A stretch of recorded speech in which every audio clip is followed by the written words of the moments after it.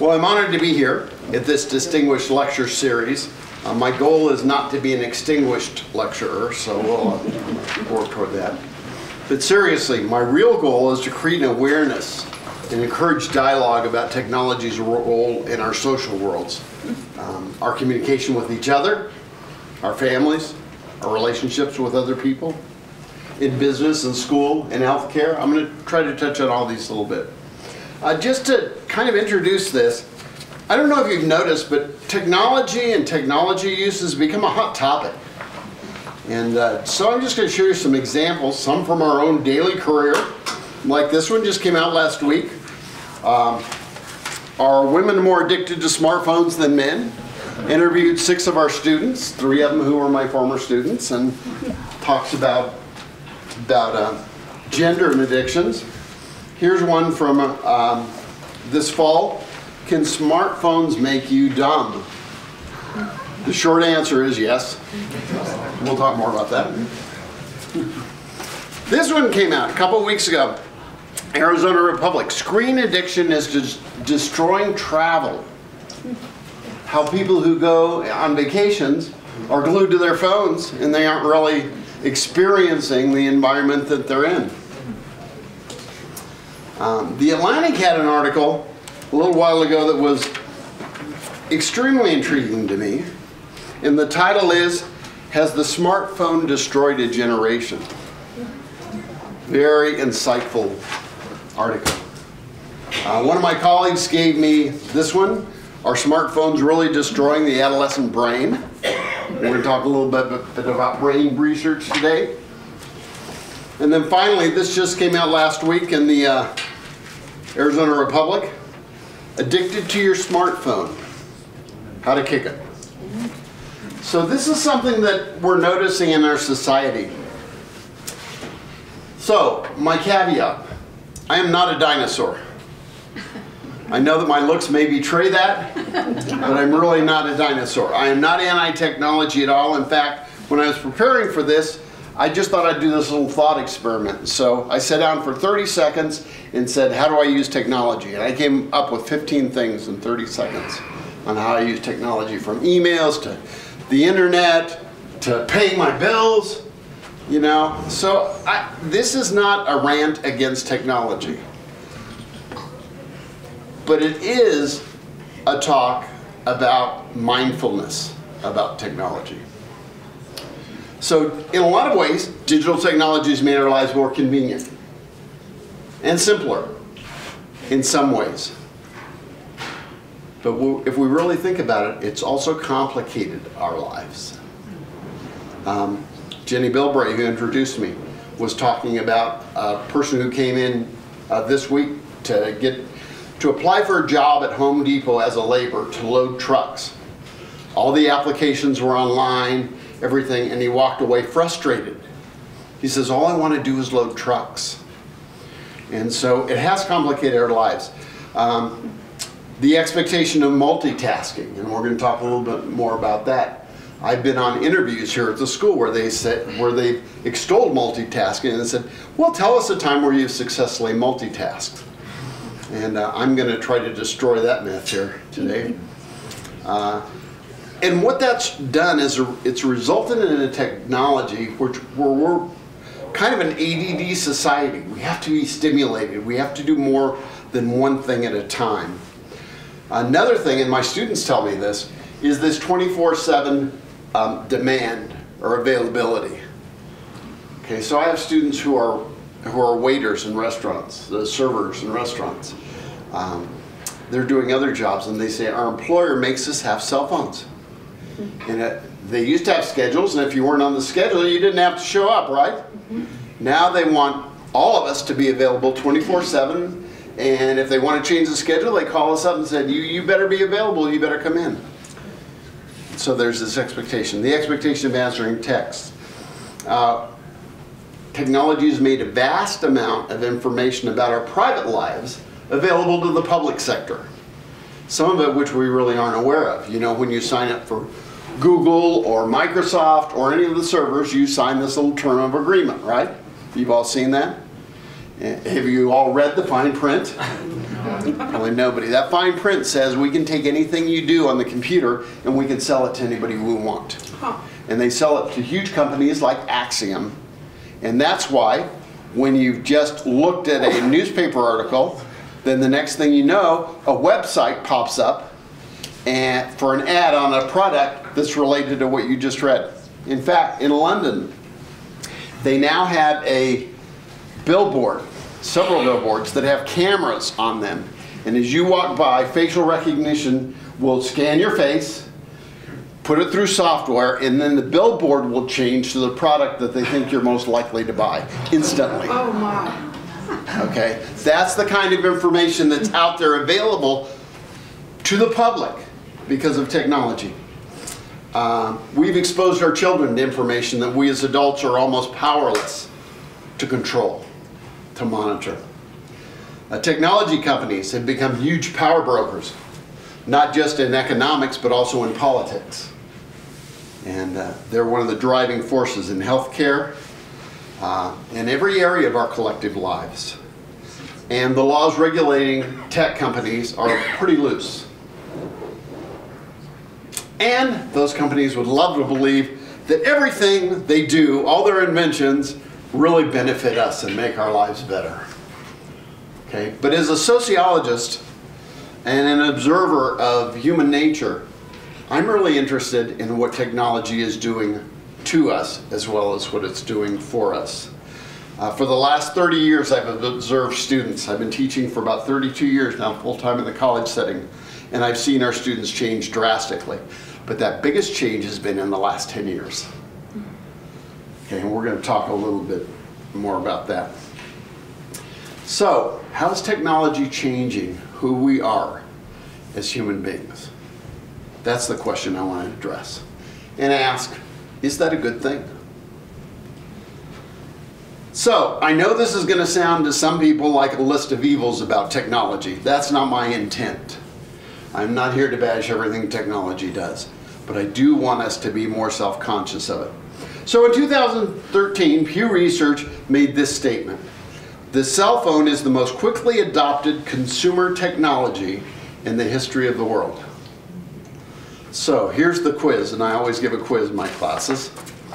When did the first smartphone appear? 2002.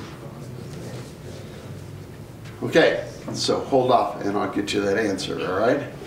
So, this month, Pew Research updated their study. They said the vast majority of Americans, 95%, now own a cell phone of some kind. The share of Americans that own smartphones is now 77%, up just 35% in Pew Research's first survey of smartphone ownership conducted in 2011. For those of you that are around young people like I am, 100% of 18 to 29-year-olds own cell phones. 94% own smartphones, which is basically everybody. So let's look at the automobile. And we now use the term technology to refer to mobile technology, digital technology, smartphones, computers. But technology in its broadest sense means any tool that we use to make our lives better. So let's look at the automobile. First automobile, 1885. Carl Benz, first gasoline-powered automobile. Okay? That's 1885. Keep that date in mind. Anybody know when the interstate highway system was completed? 1992. Glenwood, Colorado was the last section of interstate there through the Rocky Mountains. So, it took us 107 years to figure out the automobile. And I don't know if you've seen the old films about the automobile, but people are running into trees and they're running into each other. There's no stop signs, no stoplights, heavens, no seat belts, no turn signals, nothing like that. Okay? No roads, basically. There were wagon trails. And so it took us over a century to figure out how to make the automobile safe. I remember when there were no seat belts, no airbags. Okay? All that's been within our lifetimes even. Okay? So, the first smartphone, the BlackBerry, came out in 2002. The iPhone didn't appear on the scene until 2007. Just a decade ago. Now 100% of 18 to 29-year-olds own smartphones, and 94%, or cell phones, 94% own smartphones. That's how quickly the technology scene has changed. So, if it took us over a century to figure out the rules for the automobile, how long is it going to take for us to figure out rules about this new technology? Because right now, there are no rules. Your smartphones come with an owner's manual, but they don't tell you how, when, where, what the socially approved ways of using that are. So, no rules. We have a lot of assumptions about technology, though. One of our assumptions of my students is, and I heard this semester, well, the old people, they don't use technology. Okay, the young people are on technology all the time, but the old people, they don't use technology. Between 2013 and 2015, I surveyed 636 Yavapai College students, an extensive research project I did, which the college allowed me to do with a sabbatical as well. And I found that there was very little difference about the time people were on technology based on age. It was about 4 minutes a year was the difference. So everybody's using it. Older people, younger people, that's an assumption, a misassumption that we have. But the way that the generations use technology is very different, I found. So Mark Prescott, who is a video game developer, came out with an idea called digital natives and digital immigrants. Has anybody ever heard that terminology before? Okay, digital natives are those people who have grown up with technology. Okay, my grandkids, my kids, we'll talk about my kids in a minute, but my grandkids, most of our students in the traditional student age range, they've never known what it's been not to be connected to the internet. Okay, so they would be digital natives. The rest of us who didn't grow up with digital technology would be digital immigrants. Okay, my first computer science course was in 1971 at the University of California, Irvine, and we programmed by using teletype machines and punch tape. Okay, we rolled the punch tape up and took it to the computer office, and 24 hours later we could come back, see if we made a mistake, and if we made one mistake we had to do it all over again because it didn't come out right. Okay, my first exposure to a laptop, I was in Indonesia at the time, and one of our pilots brought over a laptop Apple, and I found out that I could use the same stuff that I used at UC Irvine 15 years earlier to program this Apple laptop. Okay, but it's changed. But Mark Prescott, he came with his idea of digital natives and digital immigrants, and his purpose in that was to say, hey, your kids know more about technology than you do. So if they say they need this computer technology, you better go out and buy it for them because they're smart and you're stupid. Okay? It was a great marketing ploy because when technology was first introduced, parents were like, I don't know what that, I need this, I need this. My youngest daughter, when she was in kindergarten, was part of a program by IBM at the school called Write to Read. And it was to get kindergartners to write stories, even though they couldn't spell or anything like that, but they were on the computers. Okay? And they had computers in their classrooms. IBM and Microsoft gave those computers to the schools. An outstanding marketing ploy. Because the students came home and said, kindergartners come home and say, I need a computer, Mom and Dad. Okay? It wasn't out of the generosity of the hearts that IBM and Microsoft donated this. It was to get us hooked on those computers. And so there was this big divide, he said, between digital natives and digital immigrants. Well, as a result of my research, I found that that wasn't quite true. There are differences in generations, but it's not about what they know about computers or how much they use computers. It's about how they use computers. And so I've called these three generations analogs,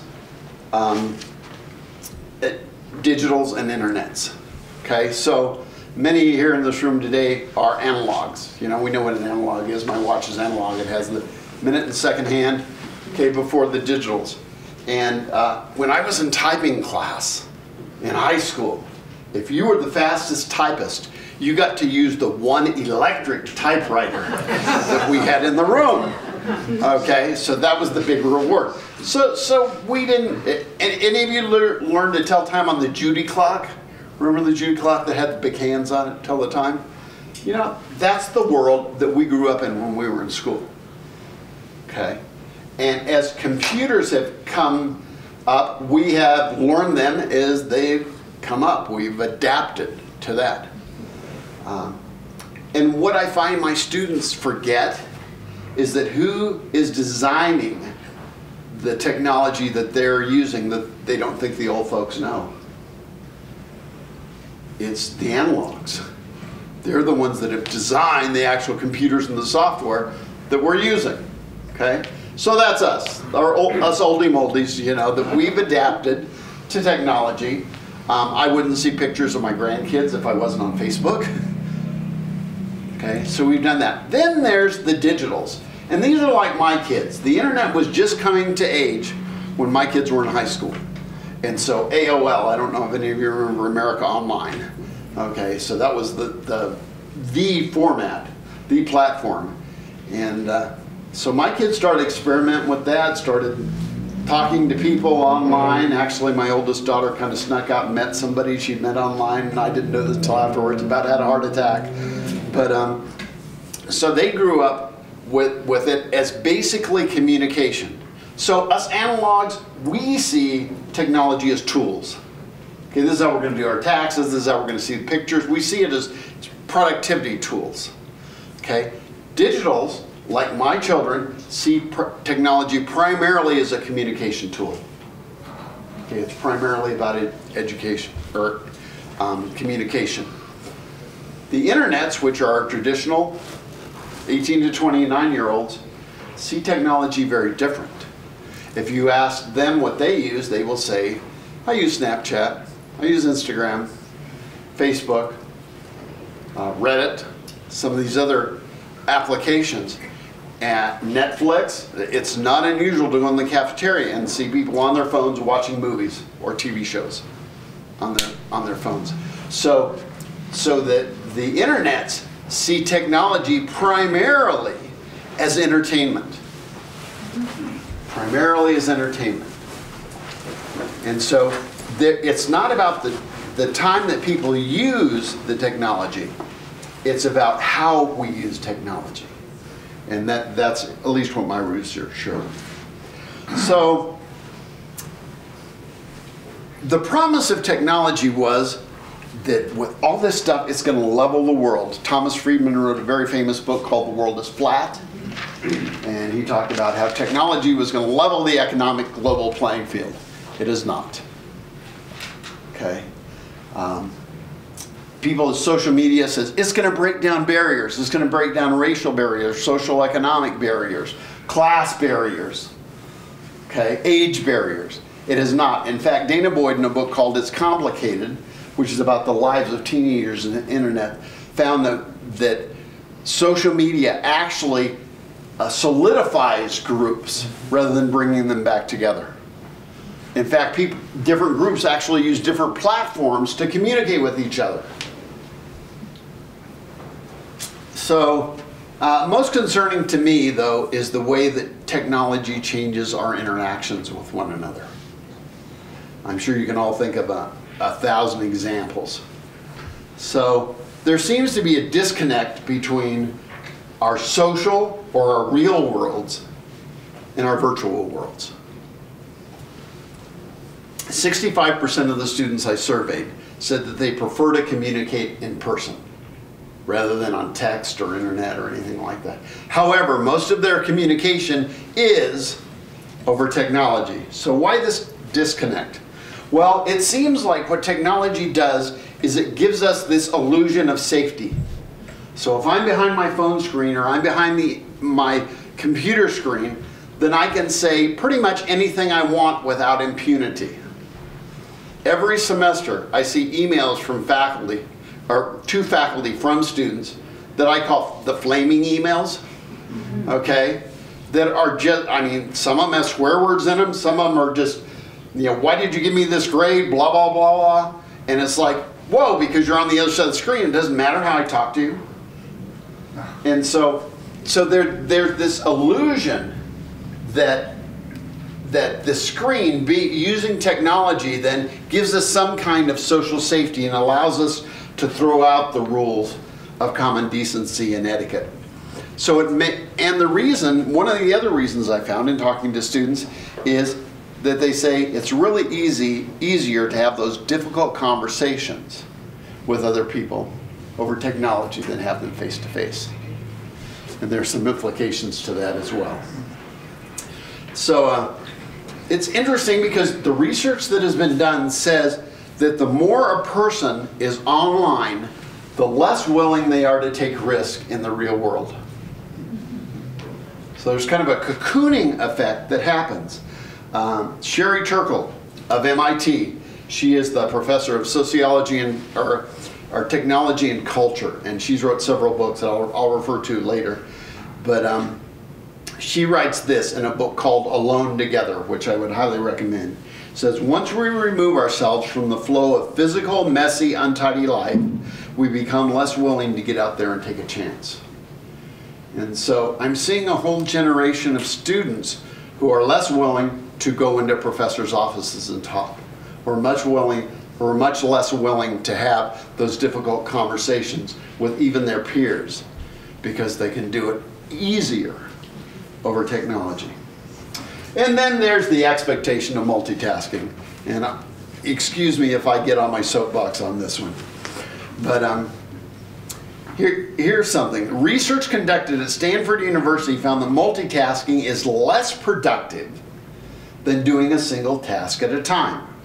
The researchers also found that people who are regularly bombarded with several streams of electronic information, this is interesting, cannot pay attention, recall information, or switch from one job to another, as well as those who complete one task at a time. And this was an article by Travis Bradbury, who, interestingly enough, wrote the book Emotional Intelligence 2.0. And the implications are that technology, then multitasking in particularly, dulls our senses of emotional intelligence. So in short, emotional intelligence is a terrible strategy for productivity. And yet, somehow we think that multitasking is this virtue. It was interesting because my wife, Carolyn, who is here, we were watching the Olympics last night, and we were watching the men's downhill. Anybody watch the men's downhill? Okay, the Norwegians took first and second. And they made this comment last night on TV. It says, the Norwegians, when they eat together, put down their phones. It's about team, not about social media. I thought it was really an interesting comment on the Olympics and on the productivity and the victory that the Norwegians won. This leads into my concern about what technology is doing to family and family communication. I'm sure you've all been to restaurants, okay, and you've seen people on their phone. I'll guarantee you they aren't looking at the menu for the restaurant. They're doing something else. And there was an article that came out in the New York Times a little while ago, and these restaurant owners were having real difficulty because their servers were going up trying to take the orders of people. They were on their phones. They hadn't looked at the menu. So service was slowing down. But they couldn't say anything about the cell phone use, because if they did, then as soon as the people got outside, they'd get on Yelp or one of these other things and bash the restaurant, you know, for talking about cell phones. Although what they did is these same people got out, got on Yelp, and bashed them about slow service. So these restaurateurs are saying, what do we do about this technology? Well, what's more disturbing to me than that about restaurants is going in and seeing a family of 4 or 5 and everybody's on their technology and they're not talking to each other. We see this in our diner all the time. There'll be 4 or 5 people not talking. I saw this in the hallway as I was going to class last week. So I had 30 people in my intro to social class, and probably 10 of them were out in the hallway. Every single person was looking down at their screen. Nobody was talking. So the other thing that's really disturbing, so in the restaurant you're there, and I've actually seen couples, parents, give the phone to a kid so they would be quiet, so they wouldn't have to interact with each other. So, you know, I know traditionally dinner time was when we sat around the table and anybody watch Blue Bloods? I love the dinner scenes of Blue Bloods, you know, when they're all sitting around and talking. You know, that's kind of the traditional thing of what dinners would be. Dinners aren't like that anymore. Family nights after dinner aren't like that anymore. Mom and dad go to their computers, kids get on their tablets or their phones, and they don't talk to each other. I saw an ad last year for, and I asked my wife what these are called. I'm going to call them baby walkers. You know, they're in a circle and you put the baby in them and they have a tray and the babies can scoot around on them. But this baby walker had a stand that came up like this, right in front of the baby, with a place to put the computer pad in. Okay. And so these were hot items, selling items, because the parent then could put the tablet in, the kid could get fixated, sit on the tablet, and then parents haven't had to watch the kids.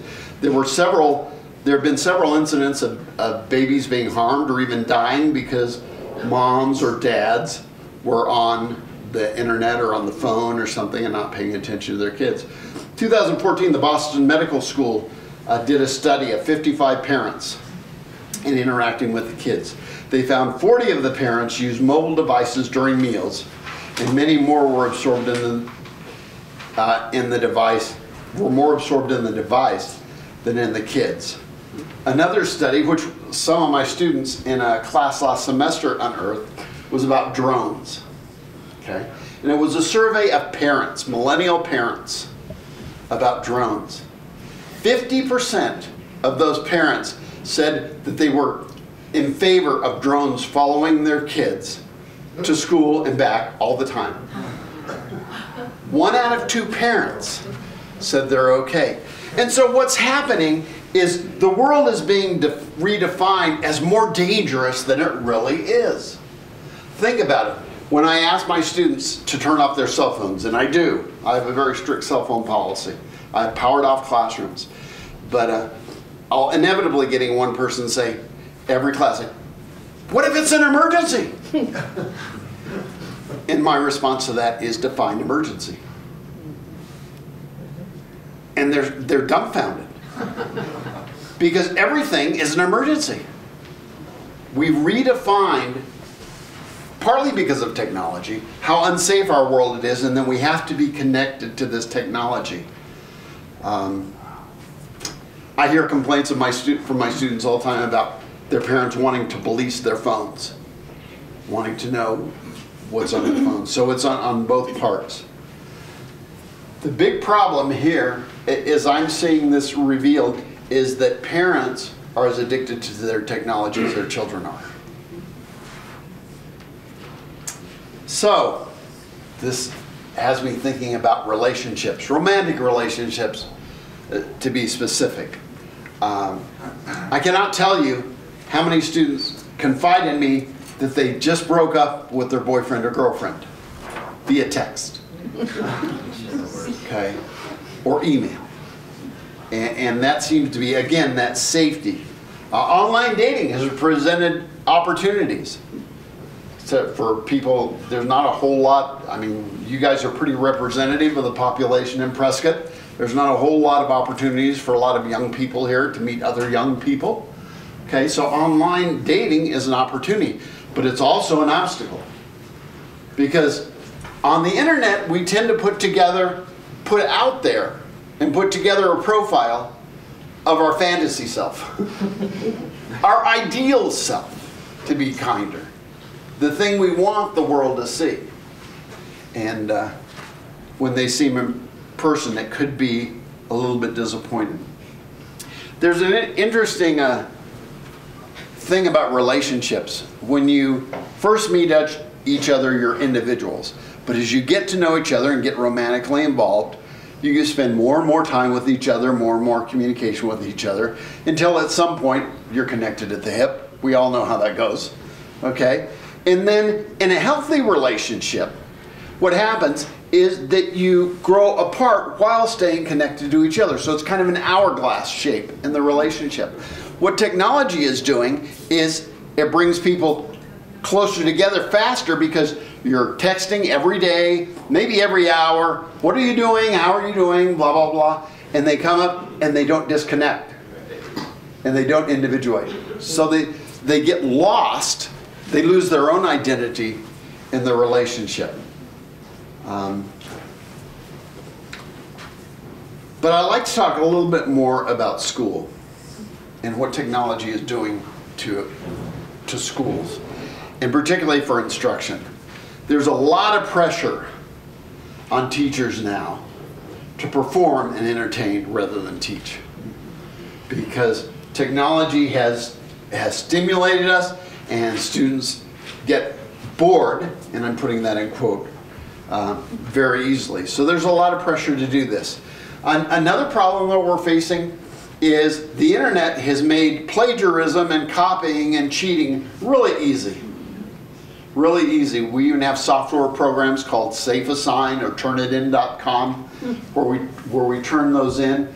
And there are companies out there who are making money seeing if anybody stole stuff. But the biggest, a couple of things. One of the things is when the students, this is kind of humorous, when they copy stuff off the internet and paste it and the font's different and the type's different and every, you know, like, okay, you know, I'm dumb but not that dumb. My favorite one was one semester I was grading papers and I read this paper and I said, oh, it's pretty good. About 3 or 4 papers later, I'm reading this paper and I'm like, this is deja vu. I think I've read this paper before. Okay, so I took these papers, put them together, held them up to the light, and the only thing that was different about these 2 papers was the name at the top. Okay. What happened in this incident is one student said to the other student, well, I don't understand how to do the assignment. So this other student naively emailed the assignment to the questioning student, and this student, unbeknownst to the first student, simply changed the name and turned it in. Same class. Okay. So, so this has made things a little bit more difficult in teaching, because the goal now, because technology, think of technology. What technology does is it promotes efficiency, right? Do things as quickly as you can in nanoseconds sometimes, okay? But it doesn't push the idea of effectiveness in the school setting of learning. It's not about learning, it's about getting the assignment done, okay? And so what happens is students go to the internet and they find the first thing that pops up on Google, because the assumption is the first thing that pops up on Google is the most important or the truest thing. Does anybody know why when you do a Google search or an internet search, the first thing that pops up? Yeah, the company pays for it. Exactly. They pay more than the other company. It's called internet optimization. And people pay big money so their sites pop up to the top. It has nothing to do with how often the site is visited. It has nothing to do with how true the site is. And so this pops up and students find it. So one of our big tasks now in teaching is helping students find credible resources. And I'm not against students going on the internet and looking for stuff. There's some great stuff on the internet, but you got to know what's junk and what's not. Okay, so in my social problems class, I start out the class by showing the film Aaron Brockovich. I don't know if any of you remember that. The Hinckley PG&E utility company in Hinckley near Barstow, California. There was water poisoning, people got sick, lawsuit, biggest lawsuit, $330 million settlement for the people in Hinckley. And so we talked about hexavalent chromium and water pollution, and we talked about Flint, Michigan that happened last year, and the lead in the water. And we talked about the arsenic in our water here. By the way, the EPA says that 10 parts per million is for arsenic here. We're about 9.7 in Prescott. I just don't want to scare you, but that's what we are. And then I have them go on a website called DHMO.org, dihydrogen monoxide. Okay, and this website gives all the facts about dihydrogen monoxide. Is that it's in almost all of the things we eat or drink. If ingested, it could kill you. Okay, it has a terrible environmental impact, etc. Anybody know what DHMO is? Water. Water. Yeah. Water. Every semester, 100% of my students are totally duped. They are ready to write letters to their congressman to ban dihydrogen monoxide. Okay, and they say, "Oh, I feel so stupid." That's the point. The point is that you have to check out the credibility of sources. And so, in learning in general, the internet is posing and technology is posing problems that we never had to deal with before. In education.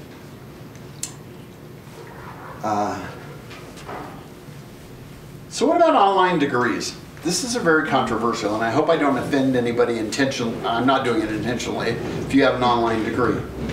Several years ago, I'm in the social sciences department, so we were interviewing a prospective psychology professor. Okay, they had gotten their bachelor's degree at an online school, which I won't name, and their master's degree at an online school. And so we were asking them questions. The interview seemed to go well. And then one of our panelists says, who's your favorite psychologist? Who do you follow, track with the most? And there was silence. And there was more silence. And there was more silence. And so I kind of repeat the question. Okay, well, who's your favorite psychologist? Who are you drawn to? And she says, to be honest, I can't remember. This is a person with a master's degree in psychology who's applying for a teaching job and can't think of a name of a psychologist. Hello, Sigmund Freud. Just say Freud. Okay? But employers now are really taking a look at online degrees because, again, it's become about efficiency, not effectiveness. There's one of my colleagues is a PhD student, and we were talking last week, and she was sharing ideas about a research project, and she says, well, what research method do you think I should use? And we talked a little bit more, and I said, I think you ought to do mixed methods, some quantitative and some qualitative. And she says, oh, they won't let me do that at this school, this online school, which I won't name, but it's another school. And I said, what do you mean? They said, well, they said it's too hard. And I'm like, you're a PhD student. If it's too hard for you, who's going to do it? 9% of our students say they prefer online courses, but almost 40% of our courses here at Yavapai College are online. Now, there's some legitimate reasons students take online courses. You know, they've got kids at home, they have transportation issues, they live out of the area. Agreed. Okay? But we have students in dorm taking their full load full-time, although we are addressing that this next coming semester. I interviewed another student about online classes here at the college, and I'm not bashing the college. We have some great online classes. In fact, Curtis Kleinman back here is one of our best online professors. He teaches Spanish, and if you can do Spanish online, you're pretty good, and he's pretty good. Okay, and so, so I was interviewing this one student. He says, oh yes, I took this course, and I waited till the day before. I opened up the course. In 16 hours, I took this course because you could take the quizzes as many times as you wanted to until you passed. And he took the class. He said, it took me 16 hours to go through the course, and I got to be in the course. And I said, what did you learn? He says, I don't know, can't remember. And so, again, the problem's here. I'm concerned about our overdependence on technology in the class. I mean, we have great things with it. Any of you familiar with TED Talks? I use a lot of TED Talks in my class. So we've got some great resources. But I'm concerned that we have relied too much on technology. and that technology actually becomes a distraction for our students in their own learning. I had this conversation just last week in preparation for this with a class, and I said, what about Canvas, which is our learning management system? All our courses on Canvas, the readings, assignments are on Canvas. And I said, is that a distraction to your learning? And they said, well, not exact, yeah. And I said, what do you mean? And they said, well, Canvas is fine. We like the way it's organized and we have all our resources there. We can see our grades. But they said, whenever we're on Canvas, we have Facebook open, we have other social media sites open, we have the internet open, we have our email open. And so we're never really concentrating on our courses. We're going back and forth between these different tabs. And I wonder, just personally, if that's not causing more distraction. Research has been done on how long it takes for us when we're doing one task to shift to another task and back to that task, okay, to refocus on the task. And the research says it takes from a few minutes to up to an hour for our brain to totally engage. So if you're switching between 4 or 5 tabs on your computer and trying to do your homework, it's probably not going to be real effective. Linda Stone, who was a former Microsoft employee, interestingly enough, coined the phrase continual partial attention. Think about that. Continual partial attention is that we're paying part of our attention to everything all the time. So we're not focusing on anything. And she made this statement. She says, we're motivated to do this because we want to be a live node in the network. And I thought, whoa, what does that mean, live? It's because we want to be where all these other signals are coming in and we don't want to be left out. Continual partial attention. Cornell University did a study where they took classes and they allowed half the class to use their laptops. In half the class, they says, don't use your laptops.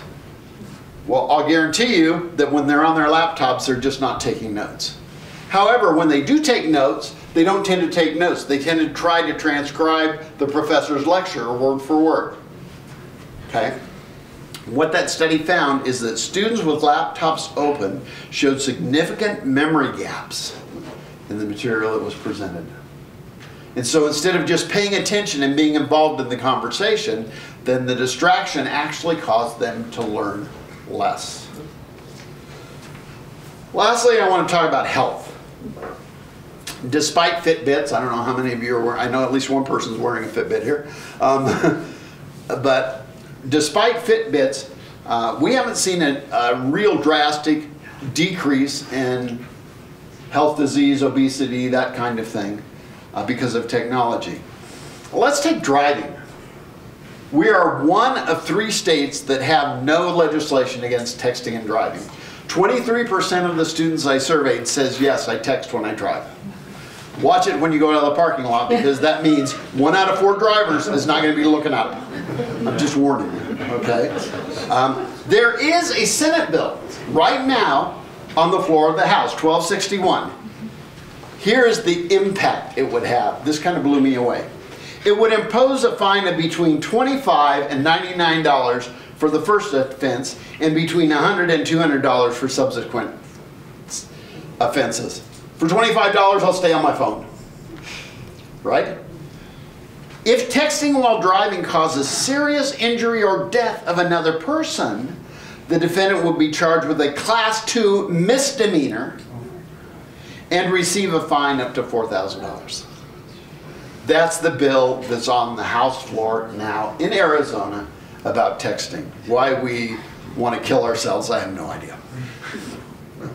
Sleep deprivation is a huge issue. 34% of the students I surveyed says they slept with their phones on, in their bed, and they didn't get a full night's sleep. 1 out of 3 students. And don't get me started on sleep, because sleep is the biggest enemy of success. Whether you're in college, you're in business, whatever. Our average students get about 6.7 hours of sleep a night. To be functional as a college student, you need between 9 and 10 hours of sleep, because at night, that's when your brain consolidates memories. That's where all the money you paid to go to class really pays off, when you're sleeping. but our students haven't figured that out yet. There was an article, a study they did about business people and phones. And so they studied people who did work on their tablets or their phones at night before they went to bed versus business people who didn't. And they found out those who tried to cram that work in at the last minute actually were less productive than people who didn't do work on their computers and their phones before they went to bed. Okay? Again, it stimulates the brain. I don't know if you're familiar with blue light and red light. In the morning, when the sun comes up, it emits blue light. The blue light is what tells our brains, wake up, it's morning, it's time to get going. As the day goes on, the rays of the sunlight go toward the more red and orange of the spectrum. Okay, and that tells our body, oh, wind down, it's time to go to sleep. Okay, these are called circadian rhythms. Okay, and it's the sunlight that actually communicates to our brain. That's the way we're hardwired. Guess what kind of light your phones and your tablets and your computers put off? Blue light. So if you look at your computer or your phone or your tablet at night, then it's telling your brain, wake up, it's time to wake up. And even if you do go to sleep, the quality of your sleep they've measured is not the same as when you fall asleep with the red light. Now there are some phones, and I bring this up to my students, they said, well, there's a setting on my phone that says it gives me red light. Okay? Well, what it is less blue light. It's not red light, it's less blue light. So sleep is a huge issue.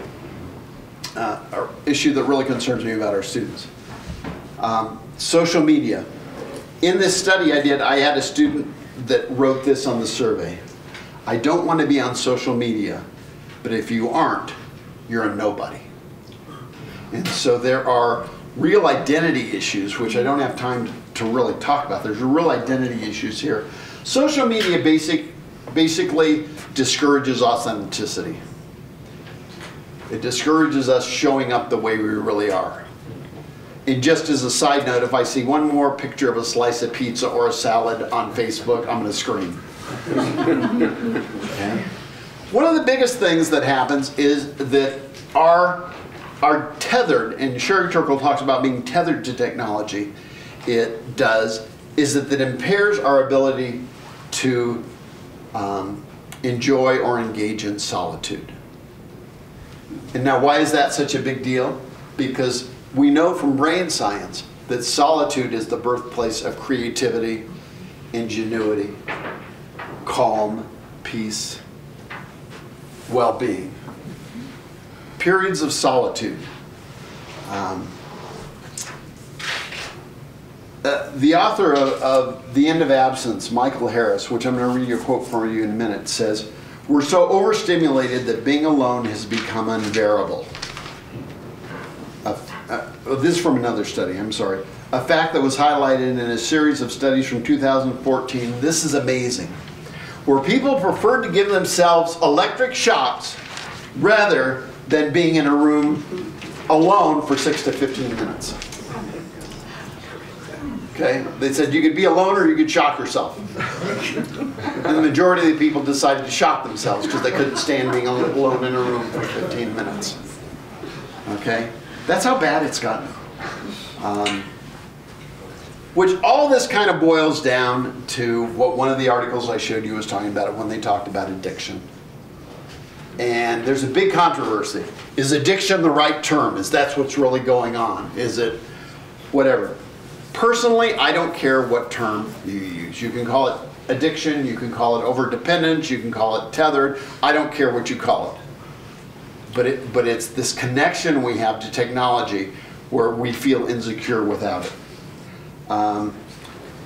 Just in January 18th, or January 18, 2018, January 8th, Apple shareholders, these are people with stock in Apple, wrote a letter, an open letter, to the execs, says we need to do something about the addictive properties of the products that we're selling because they're destroying our children. These are people who own stock in Apple that are writing this letter. It says Apple has been told to take urgent action to curb children's smartphone addiction amid fears that technology could be damage the young generation. Psychological addiction by social scientists is described something like a repeated habitual activity that interferes with normal activities and productivity. Okay, so I asked my students, 636 Yavapai students, would you say you are definitely addicted to your technology? Maybe addicted to your technology, or not addicted at all to your technology? 11% said they were definitely addicted to their technology. Another 48% said they were probably addicted to their technology. That's about 2/3 of our students, and if you extrapolate that over our population, that's about 4,500 of our students that they say that they have some level of addiction to their technology. That is scary. When they've done brain scans of people on cell phone use, they found that 50 minutes of cell phone use basically sends your brain into overdrive. Your brain metabolism goes crazy, and they use functional MRIs to do this. When they compare those brain scans with scans of people on cocaine, they're almost identical. The same brain neuromechanisms that happen with physical addiction happen with cell phone addiction. Is that talking on the cell phone or using the smartphone? It's just, I don't think it's so much talking, but using the computer features on it. Oh, yeah. There is a thing called Internet Addiction Disorder. Now, the Diagnostic Statistical Manual for Mental Illness is the official manual that is used in psychology to determine illnesses. In this latest edition, it was not put in, but the note was that it needs to be studied and as a possible addiction. And they've noted that it has the same effects as alcohol or drug addiction. In Korea, they're a little bit ahead of us, and that's not necessarily a good thing. They have these things called PC bongs, which are basically video game cafes. And they have tons of teenagers that go in there, and there have been multiple reported deaths because these kids will go in there and they won't eat, they won't drink, they won't sleep, they'll be totally absorbed in the game, they'll just fall dead in these PC bongs. The government of Korea has instated and paid for internet addiction camps. The problem has gotten so bad, they see it as a public mental health crisis, and they send children to this with some mixed results. Brent Conrad, a clinical psychologist, says internet addiction, although not an official DSM diagnosis, is often viewed as an impulse control problem, similar to pathological gambling. While a gambling addict typically finds the thrill of winning most rewarding, those addicted to the internet are often drawn in by social rewards. It's both a physiological and a psychological addiction. So, likes, the number of followers, the number of hearts, thumbs up, those become the currency for social media addiction. Interesting, because one of the questions I ask in my survey, in my study of students, is, would you get help if it were available? And the most often comment I got back was, where would I go? We have on campus and in our community places where you can get help for drug addiction, for alcohol addiction, for gambling addiction, for sex addiction, for overeating addiction. But I don't know of any place in our community where you can go for technology addiction. So the big question is being tethered to, interdependent on, addicted to, or obsessed with, you choose your term, technology, is that the new normal? Is that the new normal in our society? Found an article, a book by Ben Evans, Beating Life's 4 Biggest Addictions, and I asked my wife, I says, what do you think the 4 biggest addictions are? Here's what he says: checking email, social network, news updates, and cleaning. I don't have the cleaning one, I'll tell you what I got. Okay? Sherry Turkle in Alone Together says, networked, we are together, but so lessened are our expectations of each other that we can feel utterly alone. And this really hit me. It's a little sentence. It's tucked in her book on page 154. She says, mobile technology has made each of us pausable. You've been in conversations where somebody, we'll be talking, somebody will say, oh, wait. Oh, okay, what were we saying? I just put him on pause. And it's made each of us pausable. That really got to me. So I've been doing an experiment with my students, and I will show this to you. I found a site called Space Break or Space Breakaway.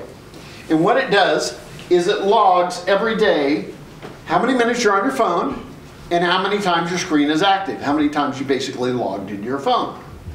Okay, and I've challenged my students to do this and report their results to me. Well, I was in class Tuesday, and my class was saying, this program's wrong because it cuts us off like after 5 hours. Okay, and so we got talking about this, and they said, Dr. Shelley, we want to see your phone. Okay, so today I've unlocked my phone 4 times, and I've been on 25 minutes. And they say, how do you do that? They say, don't you get a lot of texts and emails? I says, yeah, but I don't have to answer them. And they go, oh.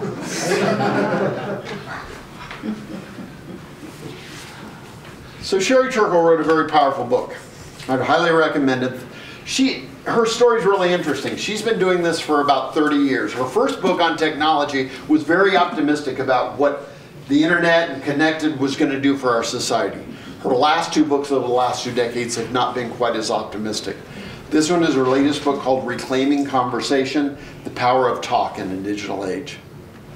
Okay, very, very powerful book. I'd just like to read a short excerpt from it. She says, we are at a crossroads. So many people say they have no time to talk, really talk, but all the time in the world, day and night, to connect. When a moment of boredom arises, we have become accustomed to making it go away by searching for something, sometimes anything, on our phones. The next step is to take the same moment and respond by searching within ourselves. To do this, we have to cultivate the self as a resource, beginning with the capacity for solitude. And then Michael Harris, in a marvelous book called The End of Absence, which he claims that those of us who were born probably after 1970, 1975 are the last generation to know what it's ever going to be like to be disconnected from technology. And he says this, just as we decide to limit our intake of the sugars and fats that we were designed to hoard, we now must decide to sometimes keep at bay the connectivity we're hardwired to adore. We must remain as critical of technological progress as we are desirous of it. And we must make these decisions not because we dislike the things we could connect to, but precisely because they're so crucial to our survival. He ends by saying, every technology will alienate you from some part of your life. That's its job. Your job is to notice. First notice the difference, and then every time choose. Thank you.